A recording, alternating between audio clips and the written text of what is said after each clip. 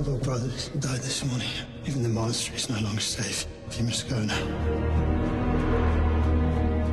I am Ulrich, envoy to the bishop.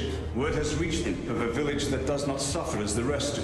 They say it is a sanctuary from the pestilence. I must see for myself how this village is kept safe. We leave at dawn.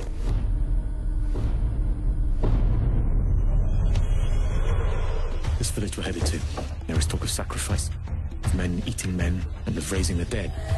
We are charged to bring the leader of this village back for confession, trial, and execution. Journey into hell, but God travels with us.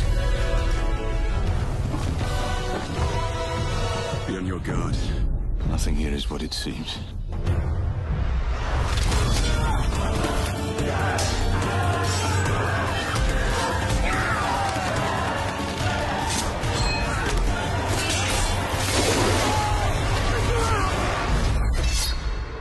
Crucify them all! I'll slice you open!